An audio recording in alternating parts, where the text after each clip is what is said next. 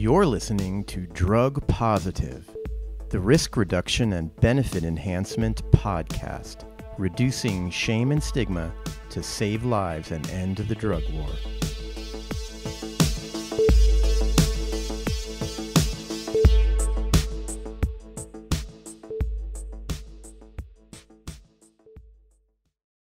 Hi everyone, and welcome to the new decade, where we're going to see an end to the drug war.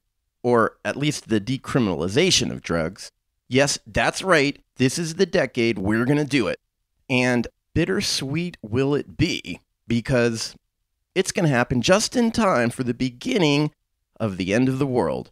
You know what I'm talking about. We're only 2 weeks into the roaring 20s, and the fires in Australia have killed over 1 billion animals. World War III almost started. And billionaires are now paying less in taxes than you and me.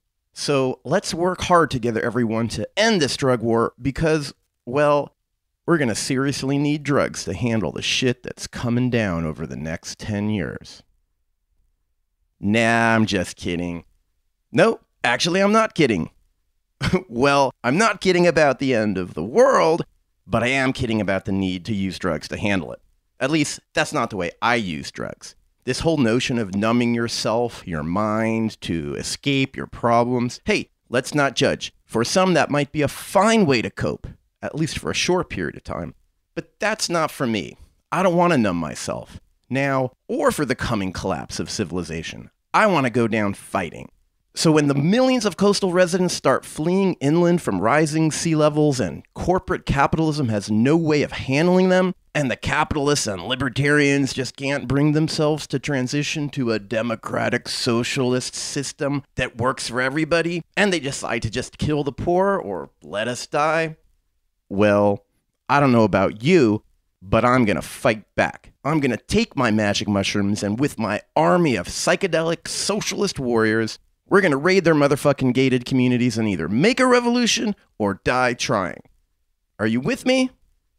And to be honest, we better start now before the floods, because the rich, they've already started.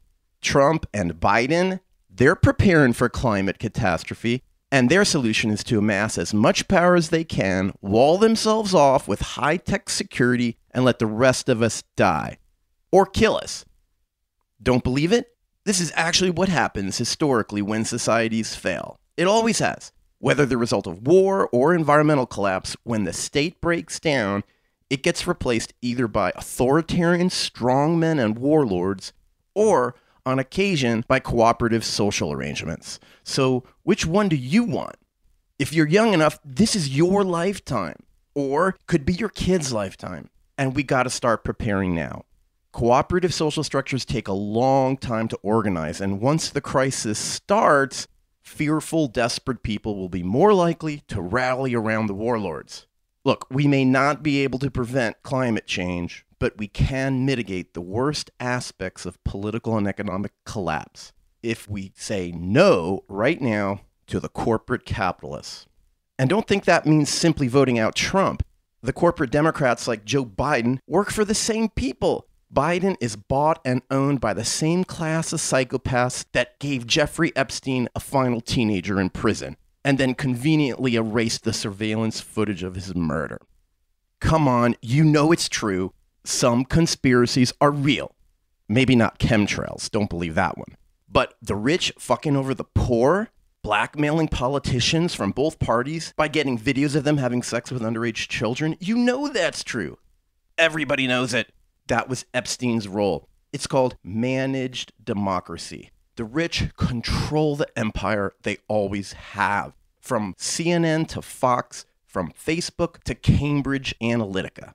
George Carlin knows it. I'm talking about the real owners now. The real owners, the big wealthy business interests that control things and make all the important decisions. It's a big club, and you ain't in it. You and I are not in the big club. Oh man, what a way to start the first episode of the 20s. But what does any of this have to do with vaping? Well, I'll tell you. Because here we are in 2020 at the beginning of the decade that is destined to shatter all the lies and illusions of the empire. And with all the shit happening, From World War III to 5G, there's one thing crazier than all of it, something I never would have predicted, and that is cannabis has started killing people. Can you believe that? Okay, not exactly cannabis, but in this episode, we're going to learn about Vaping Associated Pulmonary Injury, or VAPI, and why it is that within the last 12 months, more than 2,400 people have gotten seriously sick and 52 have died after vaping cannabis. That's right. For the first time in history, cannabis consumption is killing people. We started hearing about it last summer, remember, when all the big news outlets were reporting it. The CDC made a public announcement and it was front page news for a while. They didn't know what was causing it, so they just put out this blanket announcement that there was some new mystery disease afflicting people who vaped. And if you were like me, maybe you were skeptical. Is this another popcorn lung type scare tactic being pumped out by big tobacco in order to turn people away from nicotine vapes?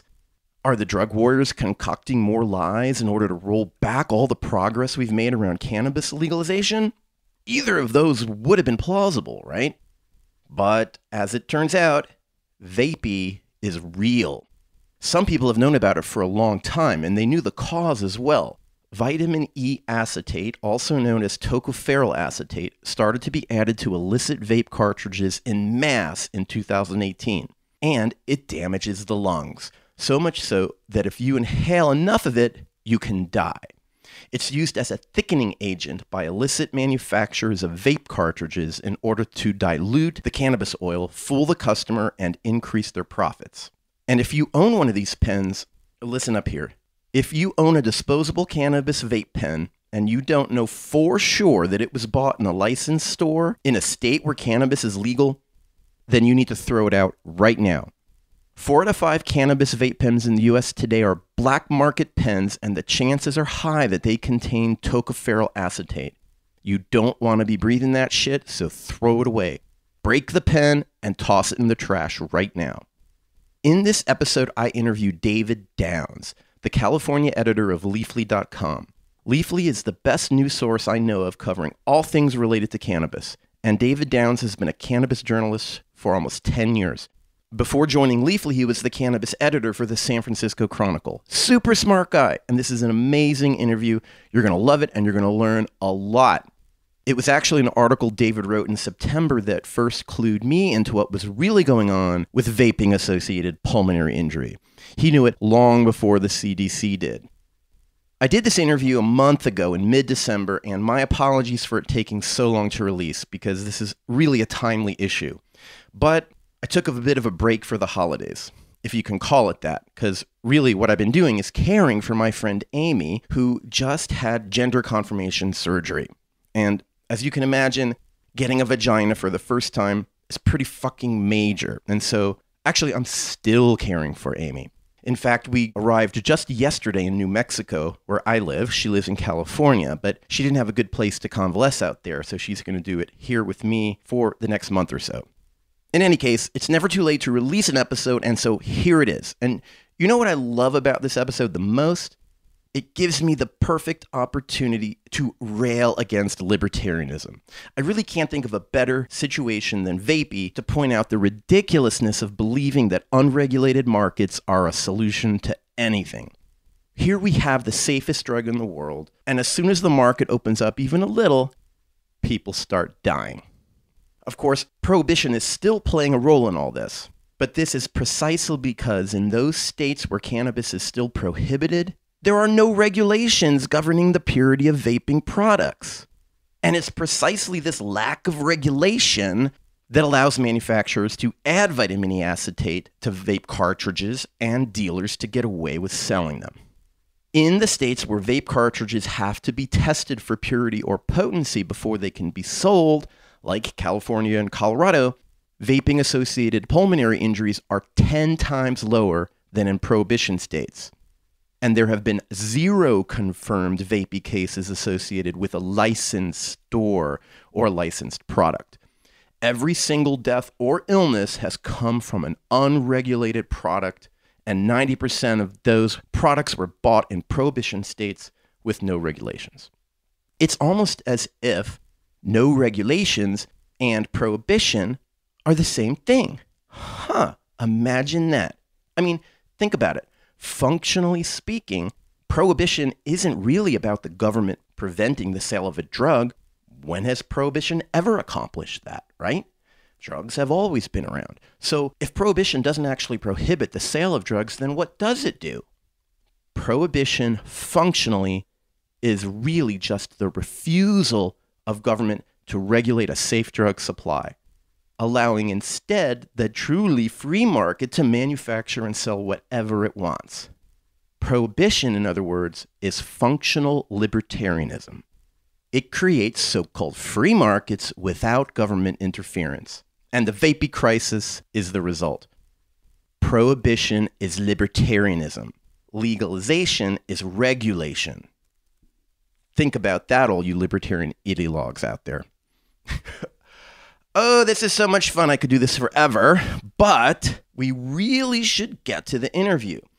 But before we do, I want to introduce you to a friend of mine. I first met Amy Morrill in 2014 when I filmed her and a group of her friends in Los Angeles having an ecstasy house party. She later moved to Grass Valley, where I was living at the time, and we really got to know each other. She is one of the kindest, most non-judgmental people I know. She brings joy into every room she enters. And I know that's a cliche that you usually say about people who have died, but Amy is still alive today, and I'm saying it. You can't be in a room with her for more than a minute without becoming happier. And 2 weeks ago today, actually, she got a vagina. So say hello to Amy, everyone. We're just going to have a short chat because I want you to meet her. Hi, Amy. Hi, Emmanuel. How are you feeling today? I'm feeling a little rough around the edges, but getting better day by day and starting to feel a little more like myself. Okay, well, you look really cozy lying in bed there. Well, it's my only option is bed rest, so I try to be as comfy as possible. Okay, so I gave a little intro about you earlier in my opening monologue, but maybe you can tell people, what did you just go through? Oh, my goodness.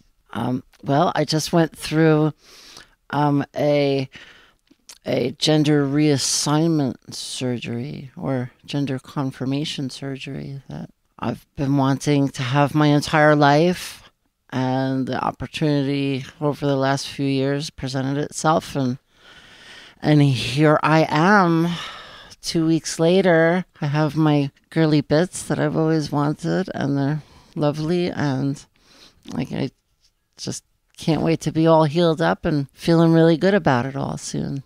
Well, congratulations. Thank you.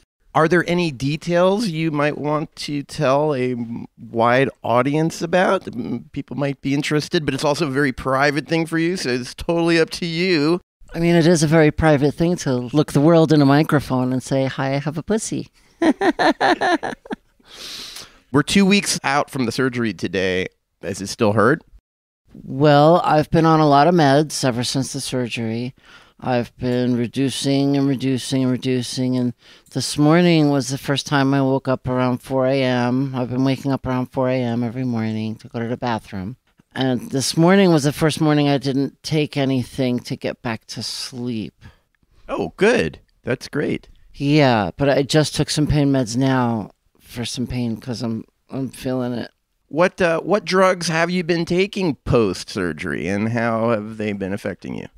Well, I really like drugs, so there's a few limits on what I might choose to take. But what I've been prescribed is Norco, which is 10-325 hydrocodone acetaminophen, and the doctor prescribed me the generic for Valium to help me sleep and stay calm, and that's helped quite a bit. And also, I've been supplementing my Norcos with Kratom because the Norcos alone wouldn't prove enough pain relief on their own. Well, if you want to avoid poisoning yourself with the acetaminophen.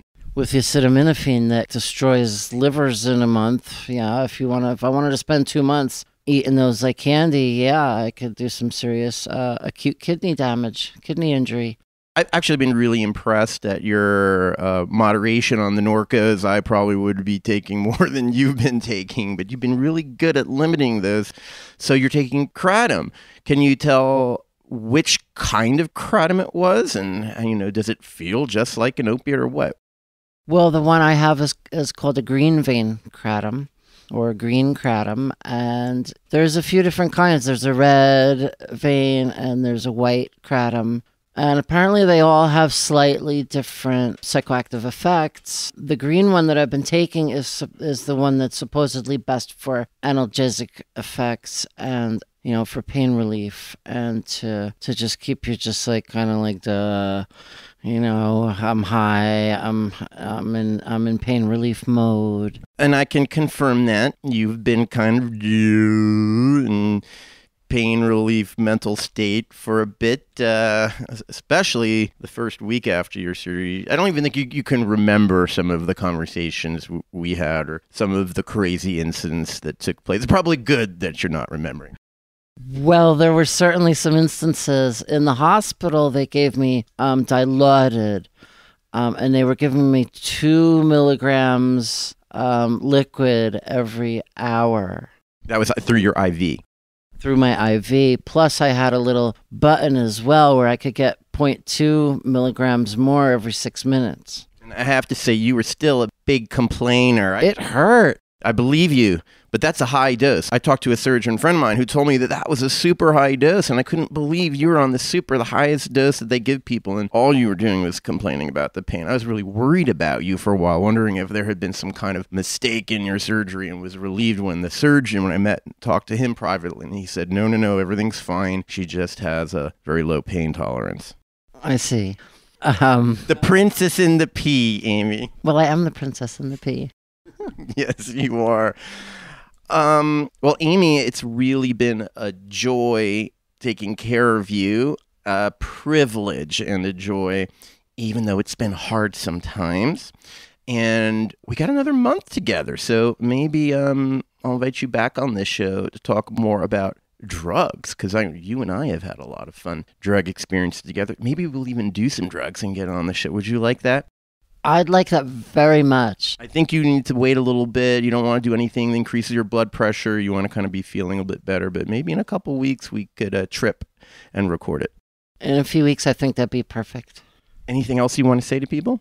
Yeah, I just want to say I love you, Emmanuel, and thanks for taking care of me in my most vulnerable and most important part of my life. Well, I'm so proud of you. You're so courageous, and I'm so happy for you. Thanks, Emmanuel. Bye. Bye. So that was Amy, everyone, and I'm sure we'll hear more from her soon. Oh, and if you want to write to her or write to me for any reason, the email address of Drug Positive is drugpositive@gmail.com. And don't forget my Patreon. I rely totally on my Patreon subscribers for financial support so I can keep producing these shows. Just go to patreon.com/drugpositive or just Google us and you'll see it. Okay, let's get to the interview. I first learned about vitamin E acetate as the cause of Vaping Associated Pulmonary Injury in September after reading an article by my guest, David Downs. And yet it wasn't until November when the CDC announced this. So I began the interview by asking David why he thinks it took the CDC so long to figure it out. Listen to this, everyone. It's going to blow you away.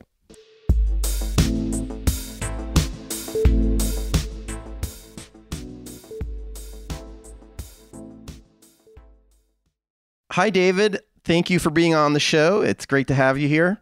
Hi, Emmanuel. Thanks for having me. So the first question I had for you is, what took the CDC so long when you report in September that public health officials, maybe local or state ones, knew about this back in July? I think most people think of the CDC like they've seen in movies and like Hot Zone. And you got people sitting around a big room with screens tracking, global pandemics. And when VAPI popped up, that they would be on it. The reality is that cannabis extraction and vaping and vaporizers and innovation in that space has rapidly eclipsed the sophistication of both consumers and regulators. So those groups were caught flat-footed by the rise of vaping associated pulmonary injury this summer, first in the Wisconsin area and second in Kings County, California. And as things snowballed, they remained very reactive and cautious about what they thought they were seeing and what they thought it might be. And my sense is their actions were informed by learnings they had from past outbreaks.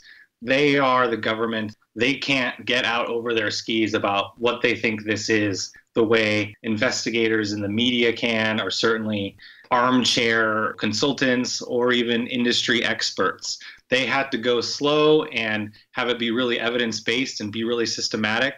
And so they're kind of the last to say what people think it is, but that's how institutions work. Institutions are the slowest to come around to what empirical reality is telling us. And we saw that writ large with the CDC response. I think the takeaway for a consumer is that no matter what the situation, you're going to be on your own during the first part of a new emergency. It doesn't matter if it's a fire or a flood or an earthquake or a hurricane or a mass injury event like this.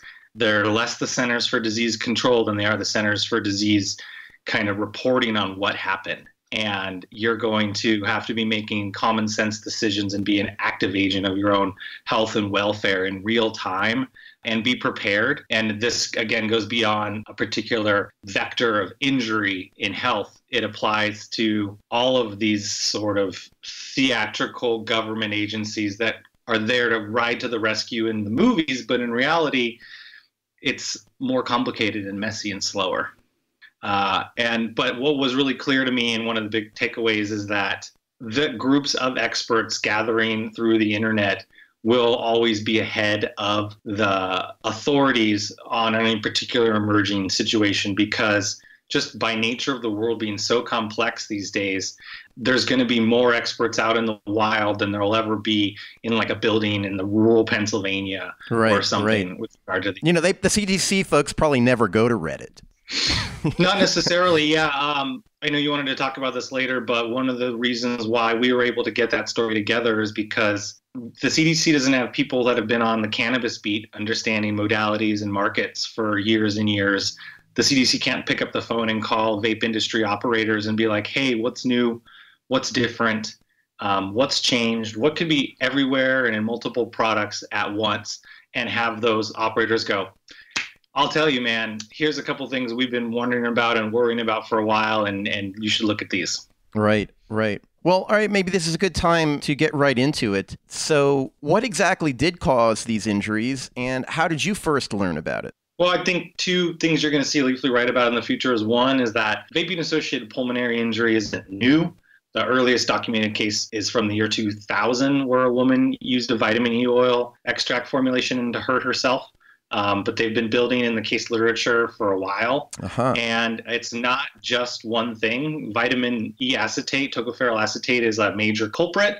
But, you can think of it like the planet Jupiter. There's a bunch of satellite moons that are smaller than tocopherol acetate with the potential to cause harm in the near, medium, or long term. And all of that is going to come out in 2020.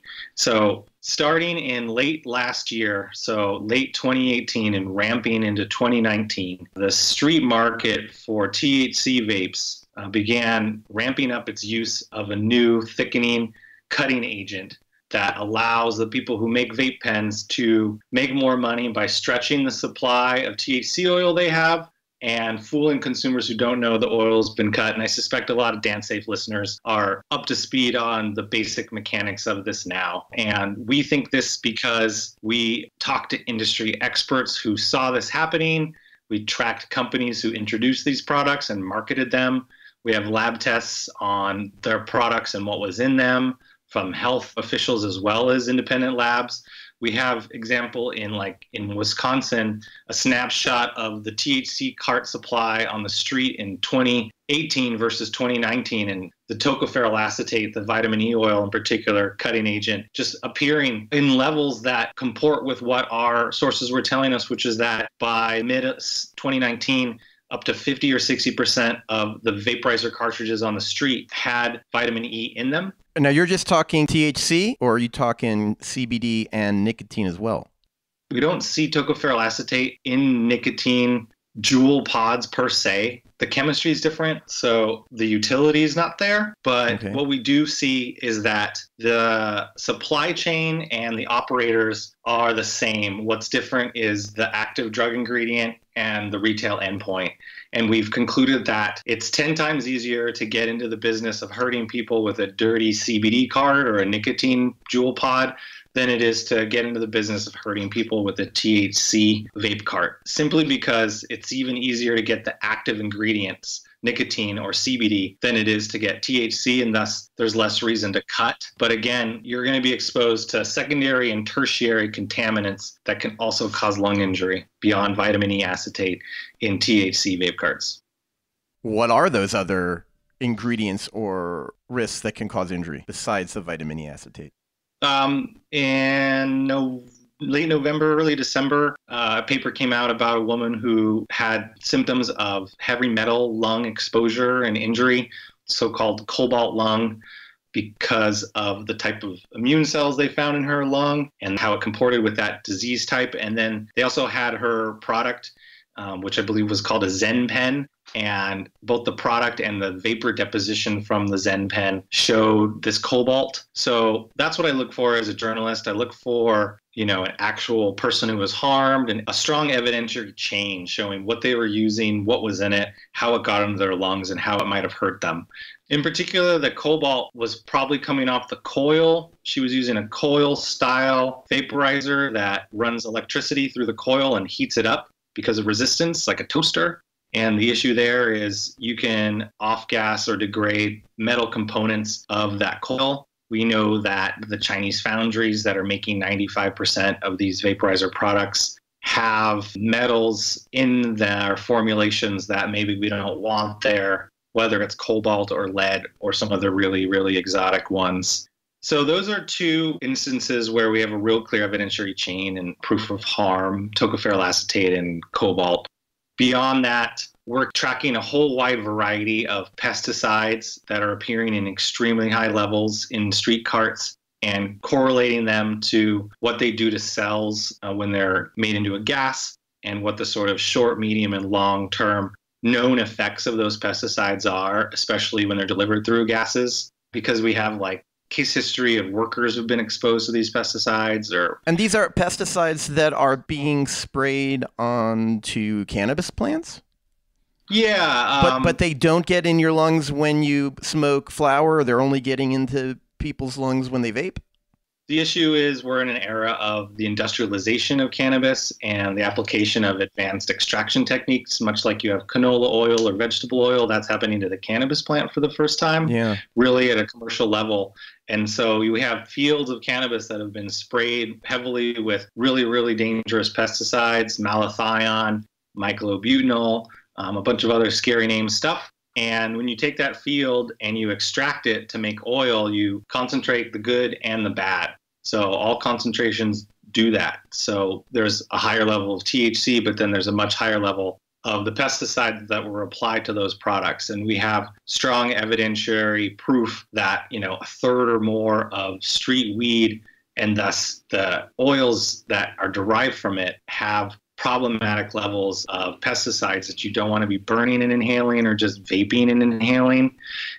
That's going to be a big vector of harm. All right, you're blowing me away here because I really thought this show is just going to be about vitamin E acetate. Now you're saying that really we are in the beginning of a new sort of industry, and there are more risks than people may be aware of. Yeah, I'm calling this the kind of end of innocence for the age of innocence for vaping. And it was curious that people could really sit with the idea that there would be no long-term deleterious effects on their bodies if they're using this stuff, or if there might be inappropriate groups that should not be using it, or inappropriate things that shouldn't be in there.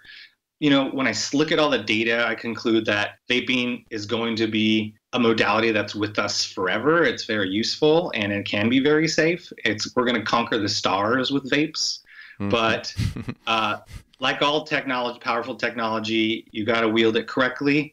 And if you use it incorrectly or use it for ill, we've found newfound potentials for harm. So a lot of old hippies are bereft that the long-standing truism that like cannabis can't kill you has been called into question, because surely if you extract pesticide-laden cannabis, loaded in a cheap Chinese vape, cut it with vegetable oil and terpenes, and then sell it off the back of a truck and use it 72 times a day for 4 months, you might injure your lungs, and a subset of people, it could be really bad for them. Okay, let's take these things one at a time. Let's start with the vitamin E acetate, because correct me if I'm wrong, but that was what had caused these, was it 9 fatalities that the media kept talking about?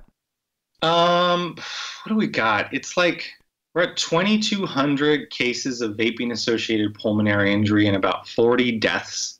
40? And yeah, nationwide. And a significant subset of those will likely be attributed to complications from inhaling tocopherol acetate, vitamin E oil, right, viscous substance. Okay, so has that disappeared, or is it still being imported from China and added to vape pens now that the danger has been exposed, and I'm assuming most people in the industry are aware of it now?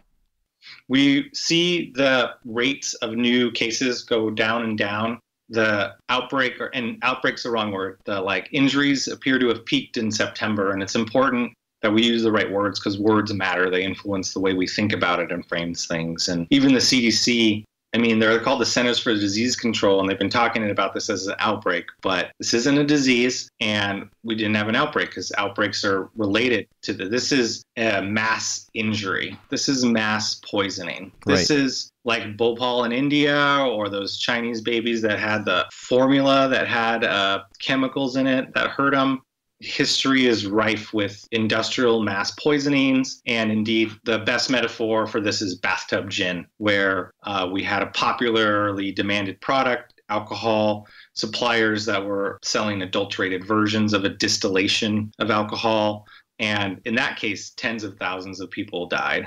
Yeah. So, but back to your point, the injuries peaked in September and they've been subsiding, and the CDC believes that the street market is reducing its use of vitamin E acetate as a cutting thickening agent, a diluent thickener, and consumers have thrown those pens out. Maybe supplies of it aren't moving as much, but we certainly see it on sale in the stores in California to this day. We went to unlicensed stores in the LA area, as well as went online to look at unlicensed stores advertising on weedmaps.com, and you can find the exact products implicated in the outbreak, dank vapes, and you can find, and we actually purchased those products and got them tested, the ones from trap shops in LA. Dank vapes. Don't buy them then, right? Dank Vapes is a street cannabis vape brand with no licensed real version of itself. It's a wholly street creature. Any one of us, you or I, could go into the business of making dank vapes today with access to a phone and a credit card. We could start buying the packaging from China, the hardware from China, the diluent thickeners and additives, and find a source for THC oil or some other drug active ingredient. A lot of times we're seeing synthetic cannabinoids be used, and sell dank vapes. Dank vapes is a big red flag. So it's not a license. It's nobody patented dank vapes. It's just a word out there. Not exactly. There's like a guy who tried to trademark it, and it's not clear if he's like affiliated with the people who are making and selling and marketing dank vapes online. It's a weird creature of 2019 where anybody can swap a digital file and put ink on cardboard and call themselves a brand. Right. So don't believe word ink on cardboard. You need more than that in life. You need third-party verification of all claims. I mean, it's kind of like Mitsubishi ecstasy tablets or any other ecstasy brand. You can't tell by looking at it what's in it. It's an illicit market brand designed to convince you that it's good, but you always have to test your drugs first. And that's what's happening here now on the cannabis market as well. Crazy. That's a great way to bucket this, is like, as long as there have been illegal drugs, there have been contaminated drugs. I mean, shoot, we sometimes have trouble with legal drugs that are contaminated. And this is that. This is long-standing issues with illicit drug contamination that have come to an ancient substance, cannabis, in a modern modality, vape pens. And it's here now. And for a long time, the risk equation for vapes seemed pretty benign. But why the media went wild in 2019 is because, like, almost overnight, the risk equation for vapes just inverted. It went from being something that might hurt you in the longest of terms, to something that could hurt you today. And from a media standpoint, that's obviously a very rich narrative. Right. And when you say a significant number of these are going to be correlated to black market vape pens with thickening agents like vitamin oil, are we saying 90%? And are we saying this is pretty much isolated to THC? So it's like 90% THC, 10% CBD or nicotine. And the issue with those people is, what were they really taking, and are they being truthful? A lot of people, like people who said, I never touched THC. Well, they didn't give them like a P screen to confirm. And there's a huge stigma around admitting THC use if you're a youth or a member of society. So we know there's underreporting there. But the injuries in the nicotine and CBD space comport with what we know about those supply chains, which is anybody can enter them. We've democratized the production of a medical device. And when you do that, and anybody can do this in their garage, statistically, people are going to get hurt. So what can people do to remain safe? Smoke flower, baby? No. Well, so that's great when it comes to cannabis, and I think there's no reason anyone should switch from flower to extracts with cannabis. But there may be some reasons, right? But when it comes to tobacco versus nicotine vape pens, a lot of people are switching because of the lower cancer risk, or perhaps zero cancer risk with vaping nicotine. And what do we tell them? Yeah, it's good to know that we're not seeing a lot of these VAPI injuries in the nicotine market. And those smokers or vapors will tell you, like, look at UK, look at Europe. They regulated electronic nicotine delivery systems. NDS, which is what the FDA likes to call all this stuff, way ahead of us, as befitting the European culture of kind of regulation before innovation. And if you talk to people like Arno, who's on the ISO committee for vape standards, he'll tell you, like, every country goes through this, like a period of no vape regulation, a scare, really strong vape regulation, and then the strong sort of survive. And he thinks it's overdue for the U.S. For example, Colorado's going to ban MCT oil, tocopherol acetate, and PEG, polyethylene glycol, as an additives in vapes. And, I asked Arno, like, good idea, bad idea? And he's like, yeah, long overdue for MCT oil and tocopherol acetate. We know about problems. You shouldn't be putting coconut oil on the inside of your lungs. I have a 6-year-old, and he could tell you that's going to be a bad idea. Right. So, are there... I guess I'm not asking you to plug any particular brands, but what's the most important, like, easy to follow advice if you do want to vape both nicotine and or THC, CBD? Like, how do you know that you're buying a safe pen? Yeah. I think everyone. So you don't buy meat or milk off the back of a truck in a bad part of town. We have schemas for assessing quality. In California and other legalization states, you can shop at state licensed stores, and these supply chains have proven orders of magnitude more resilient to contamination. How do you know when it's a state licensed store versus a illegal store? Great question. Most states will have licensed lookup tools. You got to empower yourself to use those lookup tools and ask and look for licenses. I will plug Leafly and say we only list licensed stores worldwide, and you can go there and look for stores around you. And if they're on Leafly, they're licensed. And that's unlike some of our competitors. It's a big selling point. It's kind of no-brainer to me. Right. In LA, there's 189 licensed stores. The Department of Cannabis Regulation in LA has its own lookup tool. Use that one. LA, this is a real hotbed of it. But the fact of the matter is a lot of people aren't in licensed states. There's more people that aren't than are. Right. One of my victims was in Utah, and he was from Anchorage, and he couldn't get flower in Utah, and he thought the dank vapes were safer. And he was sucking down dank vapes and TKOs and Roves, by the dozen, and it nearly killed him. And that guy, the truth is, he shouldn't use a vape in Utah. I wouldn't use a vape in Utah unless you snuck it out of California from a licensed store, or in Nevada or Colorado, or California, which is against the law. I wouldn't.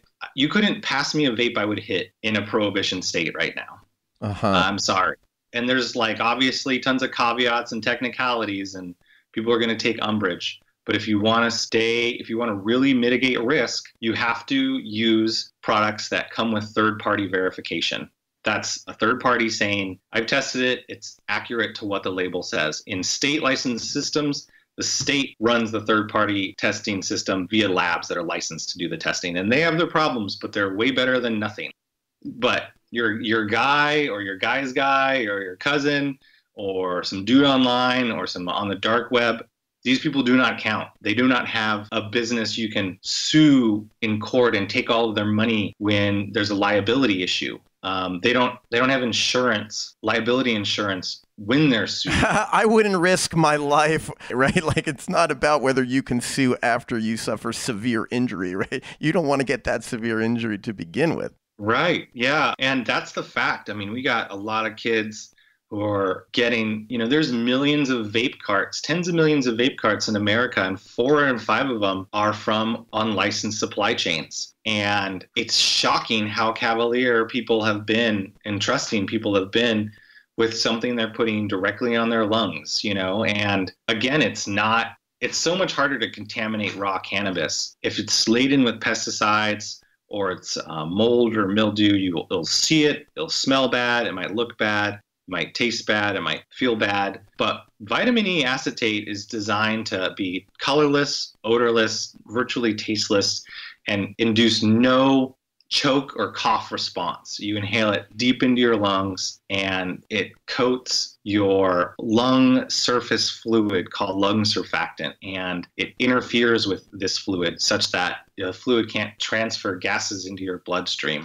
And your immune system gets pissed off, and if you keep doing it, one day your immune system just freaks out and it can do more damage to your body than the vitamin E oil itself, because it's so upset about this foreign substance that it can't get rid of.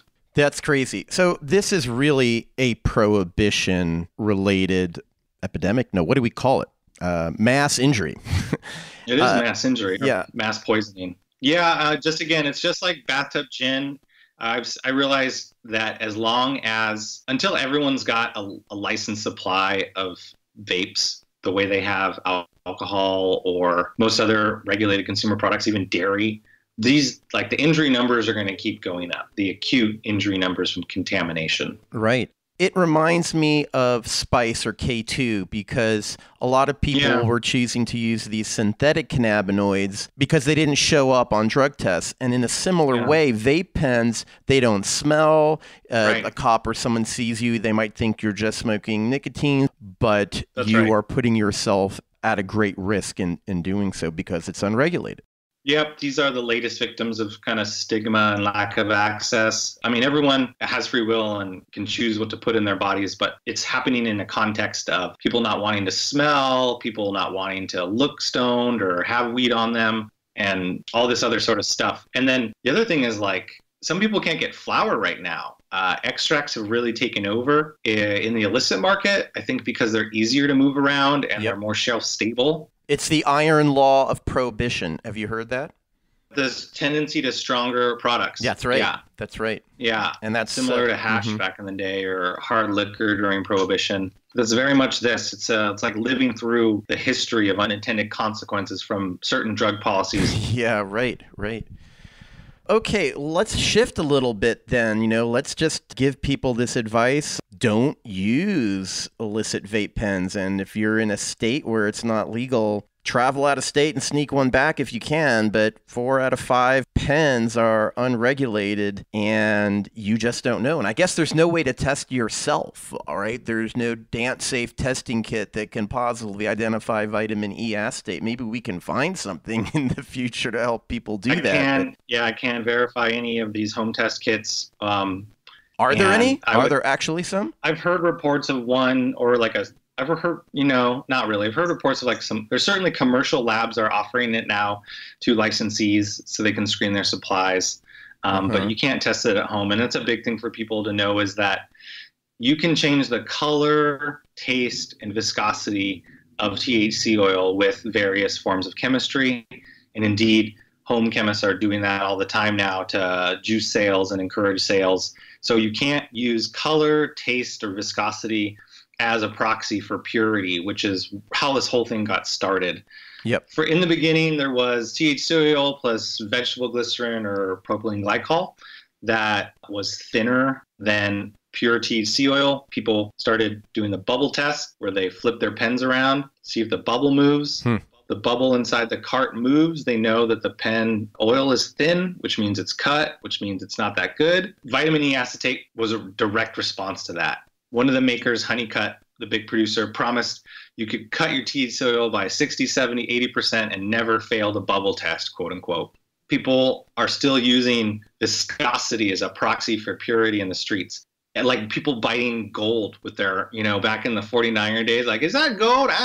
You'd like bite it. There's all these subjective, qualitative human ways we've sort of come up with to assess the quality of something without a lab, right? Yeah. This isn't something you want to do that with. This is, you're putting, maybe if you want to rub it on your elbow, you can do a bubble test. But if you're putting it on your lungs, this like unique evolutionary adaptation that transfers gases to your bloodstream, without gills or anything else, like you don't want to experiment. Right. You want to get too far ahead of what you're putting down there.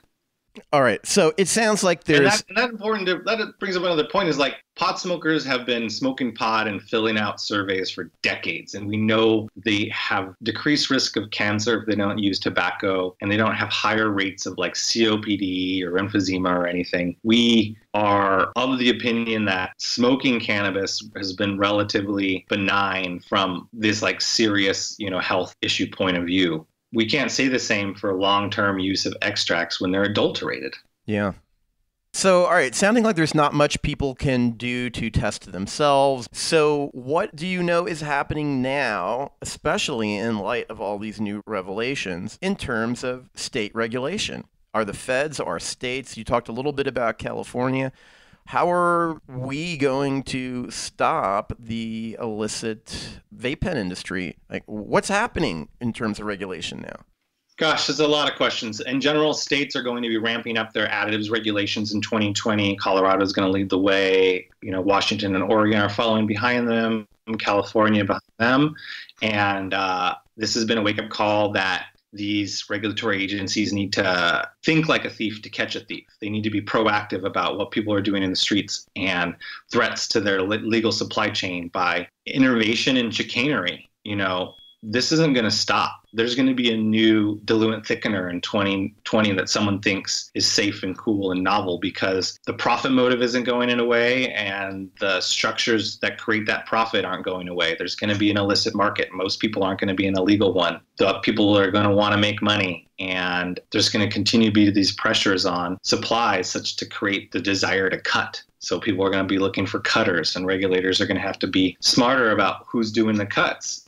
And there's a lot of homework that existing legalization states still have to do around pesticides. Washington's basically flying blind. Oregon's no one's watching the watchers in Oregon. And there's just basic stuff that needs to be cleaned up around, for example, even in legal supplies of like legal pesticides can cause allergies in your lungs. If you're like 1 in a million people can't inhale neem oil. It's legal to put on plants, but it's azadirachtin. It's a plant oil. And I don't know about you, but I'm allergic to rosehip oil. You put that on my skin and my skin freaks out. Who knows why? It's plant oil. Yeah. It's the same sort of thing.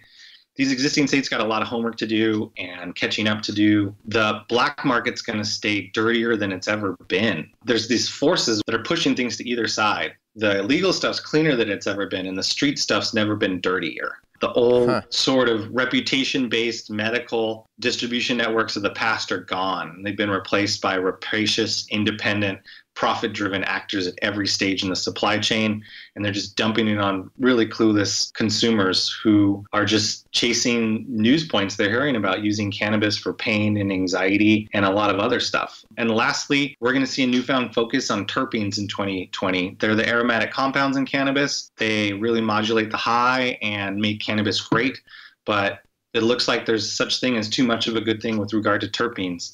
With modern science, you can fractionate the terpenes off from the rest of the cannabis oil and then add them back later, or use non-cannabis derived terpenes in your products. And the danger is that when you inhale higher concentrations of terpenes that are found in nature, there's the potential to create byproducts or just create medium and long-term exposure hazards, because you're just doing something that never existed before. Human beings have never inhaled 17% limonene chronically ever before. And I don't think you want to be the test case for that. Yeah. So, there is such thing as too much of a good thing of anything. Moderation in all things remains the order of the day, and skepticism. Well, moderation has always been Dance Safe's motto. I can't repeat enough how blown away I am. Everyone got caught off guard with this. I mean, I've been a drug policy reform activist for decades, and we just all thought legalize the shit and everything's going to be okay, right? Am I wrong? Nobody anticipated these kinds of problems with legalization, right? We even a drug as safe as cannabis, we need to heavily regulate it. Every drug needs to be regulated differently and carefully depending on its unique and specific risks. And even cannabis is proving now that in a legalized, unregulated market, there's going to be big problems. Yeah, it strikes me that we're in a generations-long reckoning with quality control in the cannabis supply chain. We knew we had a problem. We've seen it develop, and we've seen the drip, drip, drip. This summer was the summer that the simmering issues were really brought to a boil, but we're going to be spending the better part of a generation delineating and isolating and removing stuff from the cannabinoid supply chain that we don't want there. And ultimately, it's productive, and it has to happen, and the products will get cleaner and safer, and consumers are going to get more sophisticated. But when you're living in the middle of it, it's very disorienting. Yeah. Well, is there anything you want to say that we haven't discussed yet? People want to talk about conspiracy theories and big tobacco and scaring people away from nicotine vaping. And sitting where I'm sitting, I see disorganization. I don't see coordination around messaging. Certainly, some people who were in the anti-tobacco camp used this poisoning event to advance things they'd been wanting to advance around tobacco flavorings and vaping flavorings for a while. That's going to continue in 2020. The anti-tobacco people have vaping in their sights. They consider it the new tobacco, and cannabis right behind it. And they don't really want to talk about the science and the relative safety of cannabinoids or vaping. They want to lean on more of a conservative approach to the rollout of these products. But I don't see conspiracy type stuff. And the international picture is going to be totally crazy. There's going to be sort of superficial addressing of the fact that you can get vitamin E oil by the 40-pound drum online and 5,000 vape carts shipped to your condo. But this is a story of globalization as much as any other, and this reality isn't going to go away. International supplies of this stuff available digitally through digital markets is sort of here to stay. Consumers are just basically going to have the option of something cleaner. And the consumers moving toward clean supplies is just going to drain the impetus for there to be an illicit market down from where it is today. The illicit markets don't come first. The demand comes first.